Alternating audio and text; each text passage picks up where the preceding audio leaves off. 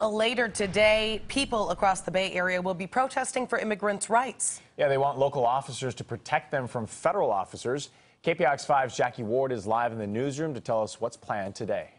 Kenny and Ann, these protesters say they're using an ancient ritual as a way to declare common humanity and reconciliation. Religious leaders will be washing people's feet at noon today in front of the local sheriff's offices in Redwood City, Martinez, and Oakland. Through these actions, they say they're calling for full protection of immigrants and an end to what they believe is local entanglement with ICE deportations. This event coincides with immigration authorities temporarily suspending a weekly report. It's a report that jails that allegedly refused to turn over immigrants for deportation. Police departments like San Jose have been vocally against assisting ICE too.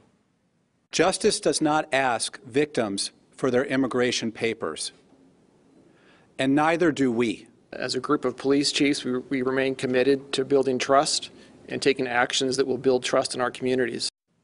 This weekly report is one that ICE began publishing following the Trump administration's order that urged local governments to collaborate with ICE agents. Many local police and sheriff's agencies refused to help federal authorities detain immigrants. And several communities in the report believe it was inaccurate and unfairly targeted certain agencies. No word on if or when this weekly assessment will be reinstated.